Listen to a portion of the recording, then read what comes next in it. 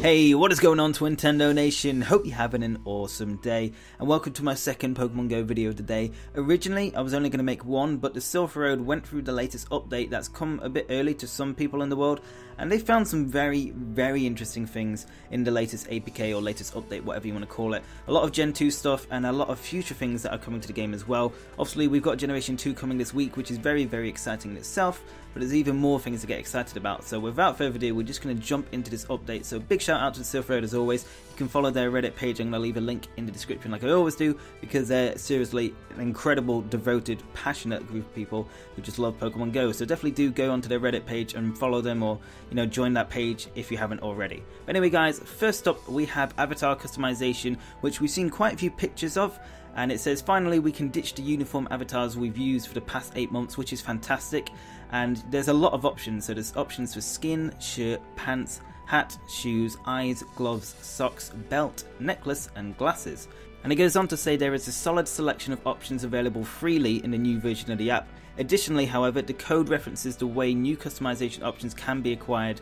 Clothing appearance settings can have the following statuses: owned, featured, purchasable, sale and unlockable. There is also a code referencing avatar rewards, which appears to occur for the following different reasons: medal reward, in-app purchase and level reward. So it seems like some certain customization options can be unlocked through gaining certain medals in the game. So for example, one of the medals is catching a certain amount of tiny Rattatas, and maybe if you got that medal to gold, you could get like a youngster Joey outfit who has like obviously the famous Rattata that everyone knows about. So that would be cool to kind of get like customization and clothes and stuff like that for doing certain medals. As for in-app purchase, maybe it means if you buy a certain amount you will get obviously some free clothes in return, which is kind of a bit of a shady one. I wouldn't really like that. And level reward is obviously just if you reach a certain level you unlock new gear that you can wear as well, which is really cool. Now the only downside to this new customization for me personally is that there is a hair option, but again it's to only change the colour. There are no new hairstyles yet, and that was kind of one of my main gripes, that everyone has the same face and hair, and unfortunately you can't change the hairstyle yet, but I'm sure that's something they will include later on in the game. But a bit surprised they haven't included it in this upcoming avatar customization update. But anyway, let's move on to the second thing TheSilphRoad found in the latest update. So the next thing they have found is a new badge that has been created in preparation for the incoming Johto species, and this says badge Pokedex entries Gen 2. So this is very similar to the badge that you can get in the game already for catching over 100 Kanto Pokemon. So it's going to be very similar to that, and it's just basically a confirmation that obviously the Gen 2 Pokemon are finally here at Pokemon GO. Out of all the things they found in this latest update, that one is probably the most boring one, because there's a lot of new interesting ones coming up after this one. So straight after that is a new move has been discovered, but only a single new move, because I think it was in the last big update they found quite a lot of moves for Generation 2. But this new move is Hidden Power, which is obviously kind of belongs to Unknown, and I do wonder if Unknown is going to be like the ditto of the Johto region, and that the fact we're going to have to wait a long time to actually see Unknown appear in the game. Hopefully that isn't the case, but honestly it really wouldn't surprise me if it takes a while for Unknown to show up. The next thing they found was key items, and these are evolution items which they did mention earlier you find at Pokestops. So it says it looks like full support is now appearing for key items to be used in evolving Pokemon. As revealed in our last APK mine, which was like a month ago, they found Sunstone, King's Rock, Metal Coat, Dragon Scale and Upgrade. So Sunstone is used to evolve Gloom into Blossom, King's Rock is used to evolve Slowpoke into Slowking, Metal Coat is used to evolve Cypher and Onyx into Scizor and Steelix, Dragon Scale evolves Seadra into Kingdra, and Upgrade evolves Porygon into Porygon 2, and they say we're not 100% confident these will be operational this week, but it would not surprise us one lick, and that basically just means that it's not a surprise if these aren't in the first week of Generation 2, but expect them very soon at the very least.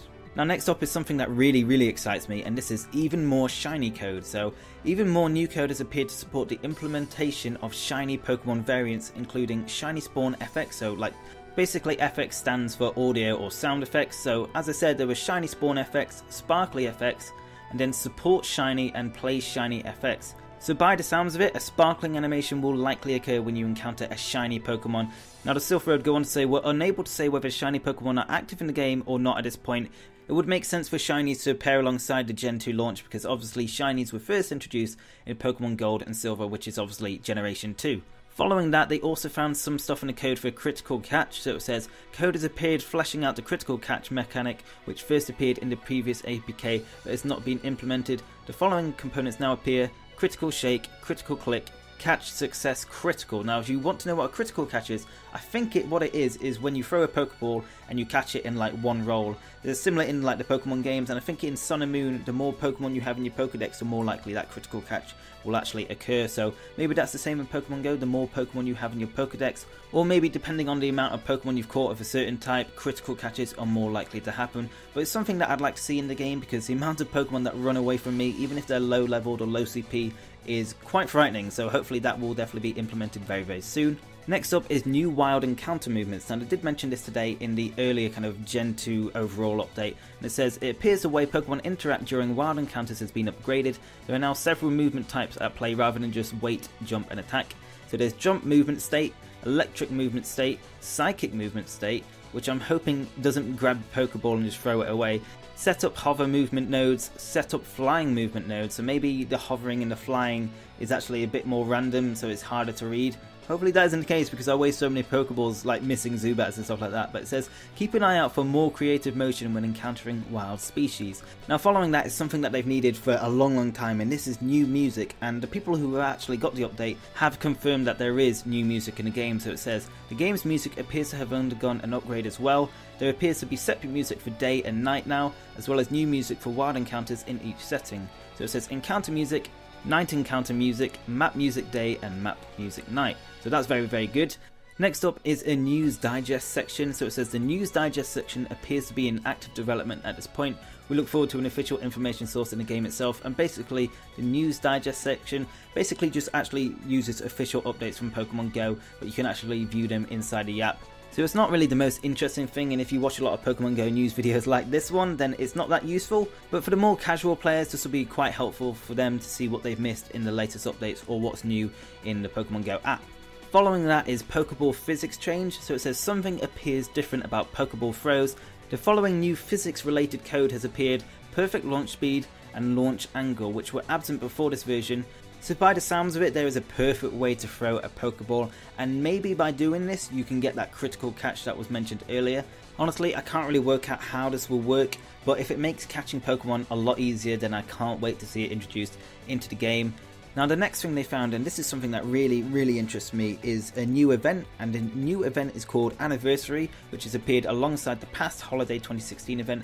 No word yet on what this might be celebrating, but obviously if we think about it, it's most likely it's going to be the anniversary of when Pokemon GO launched, which was officially, I think it was the 7th of July, but if you downloaded the APK early like me, we got it early on the 6th of July. So most likely it might be like their thank you event when they basically just gave out more Stardust and candy, something like that. I definitely wouldn't say no to that, because obviously with all the new Pokemon we'll want to be evolving, more candy and more Stardust would be fantastic. And the final thing TheSilphRoad found was 2 new sponsor types. To add to the growing list of sponsor types, 2 more have appeared in the APK: Scooper and Muffin Tin. Honestly, don't know what these are, and it says still no clues to the meanings of these placeholders. Basically, in previous updates they have found, I think it was like a fork, spatula, all these kind of like food item stuff.